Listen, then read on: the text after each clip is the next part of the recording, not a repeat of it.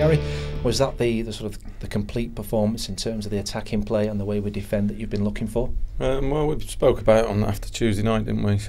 Piecing the two together, and I think huge credit to our lads because they've done that today. You know, against a tough Ipswich team. You know, under Mick McCarthy, that you're never going to get a minute's rest, and we had to match everything that Ipswich threw at us and gave, and I thought we were immense, especially second half. I think we went up another notch, and nothing but praise for them because it's been a tough couple of weeks, and in terms of games and the turnaround, and one or two were out on the feet at the end, but they gave absolutely everything. You know, blocks in the first half, Matt Kilgallen and Grants, and then I thought Michael Keane was outstanding second half going forward, and it was a big effort from everybody, and we're just delighted. I thought it was an outstanding finish from Jordan. That's his 9th goal for the club with his left foot. So 51 now, and you know, he's got his targets for the season to still reach, and we'll just see how we go. But a great effort. Supporters got behind us second half. It was a little bit flat the first half, the whole game and the atmosphere, but